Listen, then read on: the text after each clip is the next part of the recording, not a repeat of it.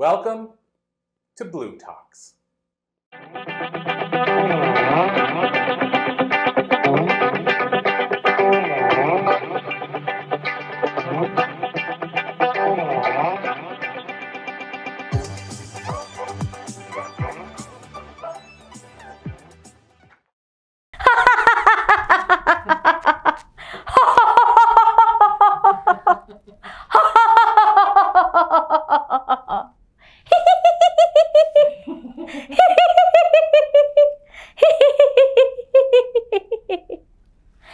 How many of you here have ever heard of laughter yoga?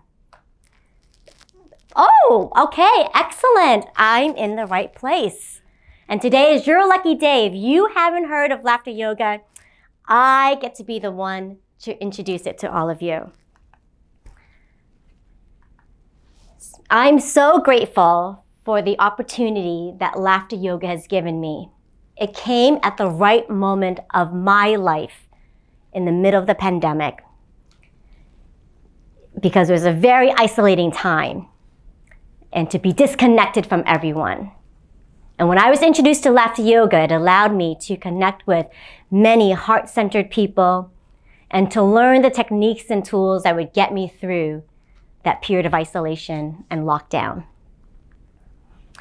Through training and the certification that led me to become a laughter yoga leader, I've learned so many techniques that have improved my relationships and my business.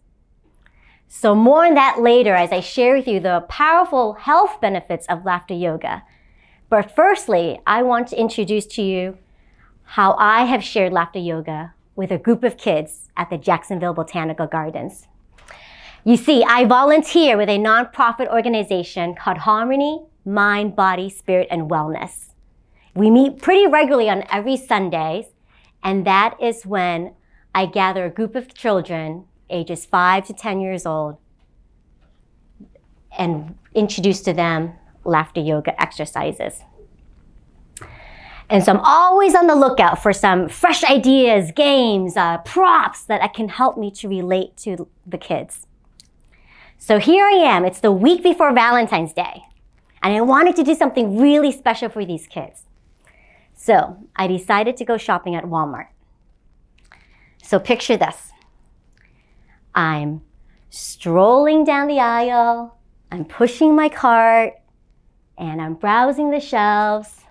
I'm singing the song that's in my head. Do-a-diddy-diddy-dum diddy-do. Do-a-diddy-diddy-dum diddy-do.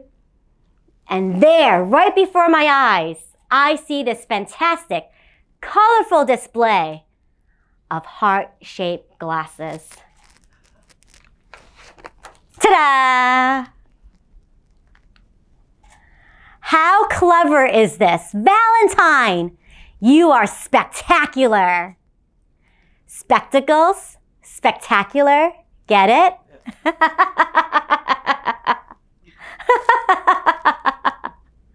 I quickly grabbed as many as I could off the shelf. I was so excited because this was the perfect prop that I could relate to with the kids and perhaps even show them how they can start to see the world through loving eyes and perhaps to see a little bit of themselves with loving and tender self-care. I was so excited to arrive at the park that day, and I eagerly passed each of these cards out to those children, and I smiled at them as I handed them out. They were so delighted to have this in their hands, and they immediately put on their heart-shaped glasses. And the activity that day, we practiced reciting out loud, "I am," affirmation statements as they wore these heart-shaped glasses. It was a spectacular day all around. So, over time, I've come to discover that they make adult-size heart-shaped glasses because these are a little too small to fit my face. And I love the adult-size glasses because they have this exaggerated heart frame. And I've collected quite a few pairs myself in every color to match my outfits. and also to match my every mood. Ta-da! Aren't they fabulous? So, do you recognize the street peddlers that walk down New York City? And they're, wearing that long trench coat and they flash you whatever they're selling, like watches or sunglasses. Well, look at me. I've got something even better. And they're heart-shaped glasses. I'm so thrilled to be here with you today at Harvard. And it's great to be back at Harvard, where I was once a student taking professional development education classes, continuing education classes. But I have to admit, as excited as I am feeling a little bit naked right now. So let me put on my glasses. How do I look?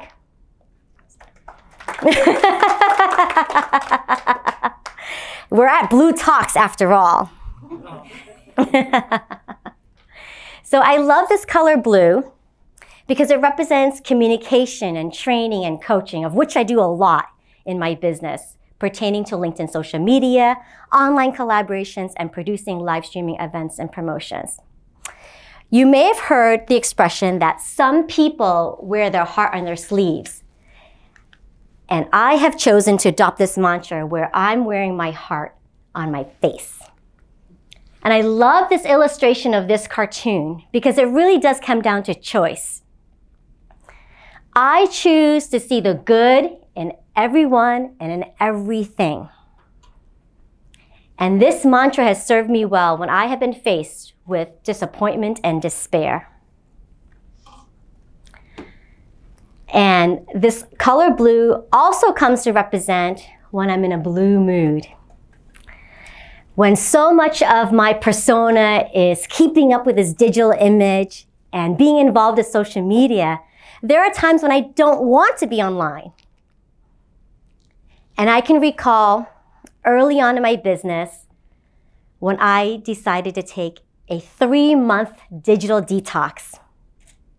It sounds a little extreme. 3 months is a long time, but it was so necessary. I needed that time away of reacting and responding to client requests and demands, and really just take that time to be within, to nurture my mind and recalibrate my inner world. And I had to sit with some really uncomfortable emotions. You see, I had played this corporate career my entire life. And there's a pull. I felt this desire, this urge to do more than what was expected of me in my job. I just knew that coming from the pandemic, there had to be more meaning than this. So that desire caught up to me, and I questioned and I doubted myself. Is this even viable? Can I create a business? Can I be an entrepreneur? And this period of reinvention led me to that moment of digital detox because I had to feel all the feelings, the anguish and the fear, the vulnerability and overwhelm of it all. All these emotions I was taught to suppress to keep on a happy face. And so the digital detox required deleting all the apps from my phone, as well as just shutting down the computer, refusing to log in to Facebook, Twitter, LinkedIn, YouTube, you name it. I needed that time away. And I needed that time to reflect and journal, to meditate. And perhaps these glasses were a reminder to extend that compassion to myself. From this digital detox, I learned many lessons, one of which was to set proper boundaries and have a routine for my self-care. And also to make sure there's an alignment of expectations when I work with clients. When I first started in business, I did a lot of bartering and trade for services. And that caught up to me as well too. So I had to learn to set boundaries.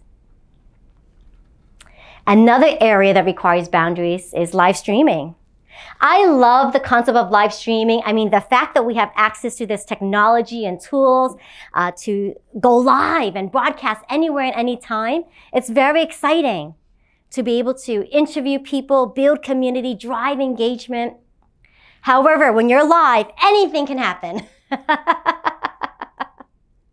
So what do you do? What do you do when there's audio feedback and low internet bandwidth and low video quality, or the guest suddenly drops off from the screen? That is when I have to pull out these glasses. These are my very special customized red sparkly glasses. I love these glasses because they allow me to be bold and to step into a new persona, and it helps me to reframe technical difficulties. The phrase technical difficulties does not sit right with me. It sounds so harsh and abrupt, and it has a way of making you feel stuck. So I've learned now to say, instead of technical difficulties, we're experiencing a mojo overload. And is it any wonder when you've got amazing guests and audience participation that there be this very high level of energy and vibration and frequency? No wonder there's a mojo overload. Forget 5G. This is 10G now. And there are times when I flash this slide in the middle of a live segment to say, please stand by for a mojo reboot. So during a mojo reboot, I may do something like this.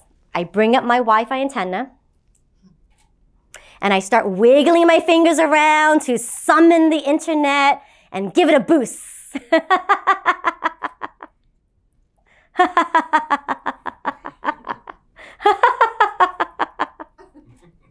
By doing this, it allows the people around me to pause, smile, and breathe.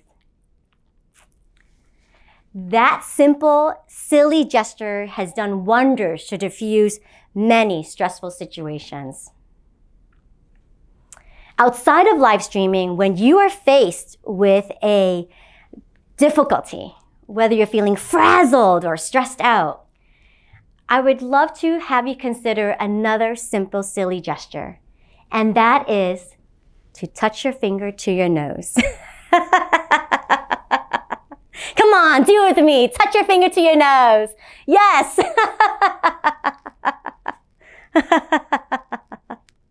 We take ourselves way too seriously sometimes, don't we?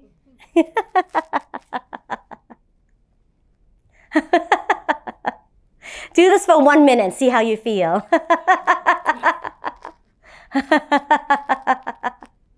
They say that laughter is the best medicine, and it's right under your nose. So, another way to reframe this, to laugh on cue, to laugh on purpose, is to have a reset button. So your reset button could be this, or it could be this. It could also be this. So whatever you choose to have as your reset button, practice that. Hold that anchor. Perhaps you just close your eyes for a moment and breathe. Perhaps you just smile to yourself.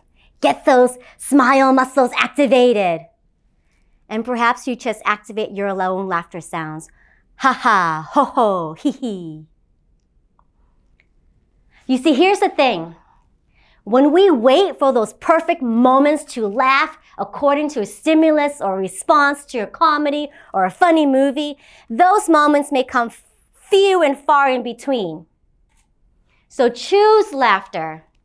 Make laughter a choice rather than leave it up to chance. So, at the end of a very successful live streaming event, I then get to change into my favorite pair of glasses. These bright yellow ones. This is my favorite because it's yellow. It showcases my sunny, optimistic side of my personality. It's a reminder to embrace my inner child. and to play and have fun. So let's have some fun. So I want to share with you another retail story. So here I am shopping, and I'm at Home Depot this time. Have you ever stopped at Home Depot and paused by their paint wall?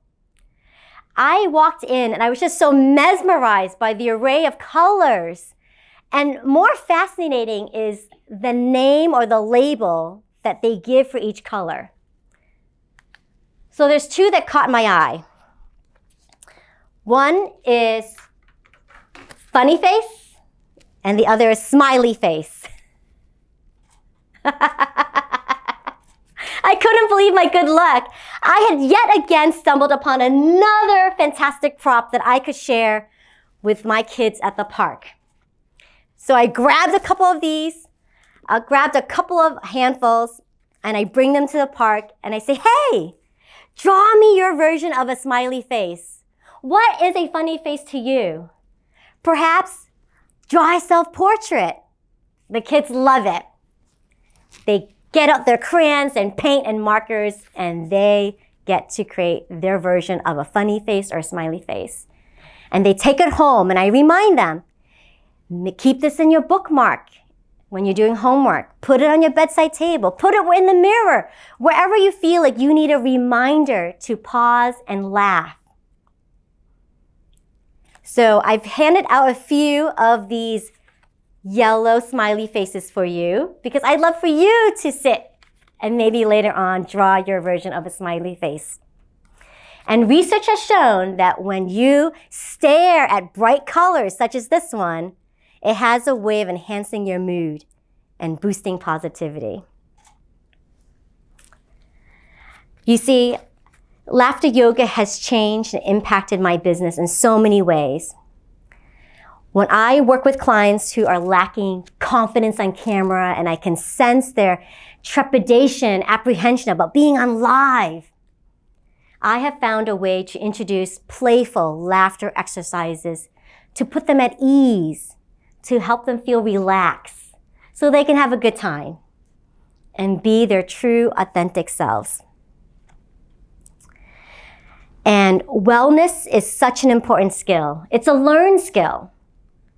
The ability to learn and nurture self-care practices, whatever it is for you. It could be meditation, exercise, journaling, perhaps laughter yoga. It has a way of helping you to lead a happier life. And also, choosing to laugh when there's nothing funny is a very important skill for resilience as well too. Because what you want to do is activate your laughter sounds. Laugh on cue. Laugh on purpose. It starts with smiling, then making those laughter sounds. Ha ha, ho ho, hee hee. Laughter is the best present because it keeps you here in this present moment. And you suddenly begin to breathe, get oxygen to your brain, and be more open to creativity and problem solving. You'll experience this greater ability to adapt and find coping strategies in stressful moments. Laughter has a way of releasing those feel-good endorphins for your well-being and gives you that dopamine hit. There's so many benefits to laughter yoga, and there's so many more exercises that I wish I could share with you today. So stay tuned because there will be a free gift for a laughter yoga meditation.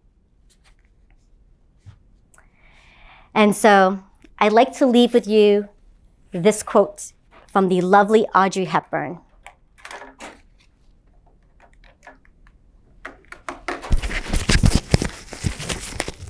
So Audrey will say this.